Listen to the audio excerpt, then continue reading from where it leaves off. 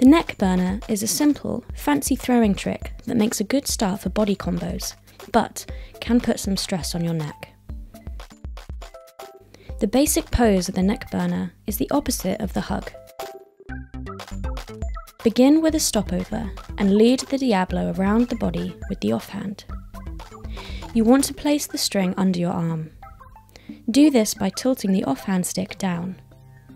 Turn on the spot to give yourself additional time. Lift the Diablo with the offhand and unwrap the Diablo with some momentum. At the beginning, it is sufficient if the Diablo drops down directly in front of your body. Try to catch it there with the main hand on the outside of the string, and immediately send it back along the string to the other side.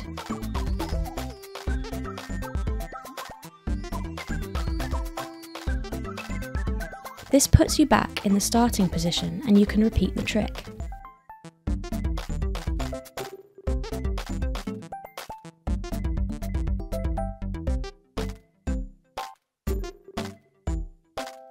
To exit the Neckburner, follow the Diablo over your head with your main hand immediately after catching it, and then perform a downward sun.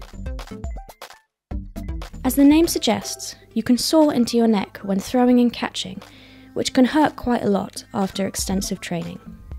To prevent this, we recommend wearing something with a hood when learning the trick, and as soon as you have more practice, placing the string on the shoulders rather than on the neck.